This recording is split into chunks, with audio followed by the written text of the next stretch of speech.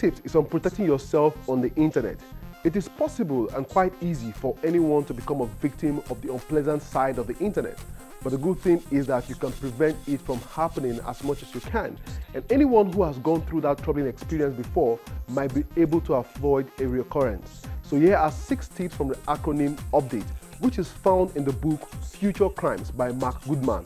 U stands for update.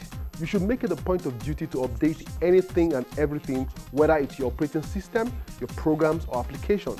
As long as your computer or any other device for that matter is used online, then it must be updated frequently. P is for phone. Make sure your phone serves as your second layer security, and this can be achieved by turning on two-factor authentication. D is download. Be careful what you allow into your system. It is advisable not to download anything you're not sure of the source. Also, do not click on pop-ups or links. Instead, copy the link and visit the website directly. A is admin account. Now, the general security advice is that you should have user accounts for both the administrator and the guest, so that whenever you're not doing anything important, you can simply log in as guest.